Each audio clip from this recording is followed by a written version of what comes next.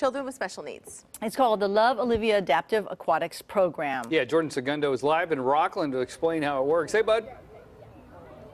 That's right. Swimming is for everyone, including those with special needs. And this free summer and spring program is really giving kids with special needs an opportunity to get into the water, to really have a good time, learn some swim skills, but also learn about the healing properties that water can bring to a person's life. And when we got here earlier this morning, all these youngsters that you see in the water were so excited and anxious. They were like, when do we get in? When do we get in? Well, they are inside right now getting their free session on with their own individualized instructors that have been a part of this program. And this summer program has been going on for many, many years, but this year they've actually been helping over 90 youth with special needs, and it's such a joy to see the smiles on their faces. I'm joined here with Allison. Tell us a little about the program and the impact that it has on some of these students, because they are loving the water, right? Oh, they absolutely love it. It's a great opportunity for them to be out here in the water, experiencing such a fun traditional summertime activity that everyone can do.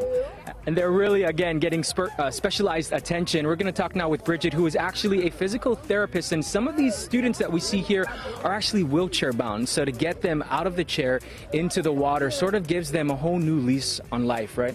Yes, it does. These children are able to move more in the water than they can out of the water. It kind of gives them a little bit more freedom to do what typical kids can do that they're not usually able to do. So they're getting more strength and they're building some more endurance while they're in the water and just have that freedom of movement. Can you tell us a little bit about some of the exercises that these students actually go through and how it helps with their mobility and help them on land?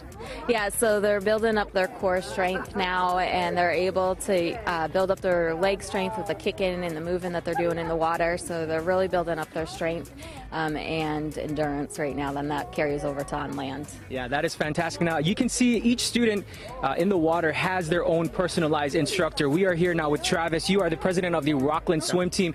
You've been responsible for actually helping get these instructors out here, helping the program get a great facility. Tell us about some of the instructors and their training. Yeah, so we have high school instructors and college instructors out here. They're employees of our swim team, and they've had special training by Bridget and some of her staff to be able to work with these kids. These kids are in lessons, obviously, that require special needs and special assistance. So we really think it's a great career opportunity for these instructors. These are high school students, college students who want to get into nursing, special education, career paths like that. So we think it's a great launching point. It really is, and we thank you so much, all of you, for coming out here and giving back to the community. Let me see. Are you guys having fun? Yeah, well, they're having fun. They're in the middle of their session right now. But again, this is the Love Olivia Adaptive Aquatic Program. They're actually booked for the summer. This is one of the last sessions, but they have it every summer and also every spring, so you can still register.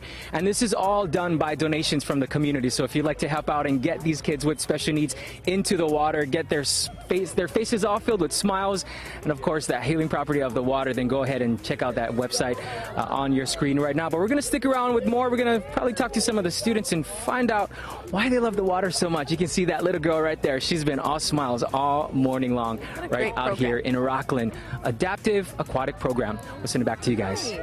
Thanks, Jordan. Such a great program. Habitat for Humanity Restore is researching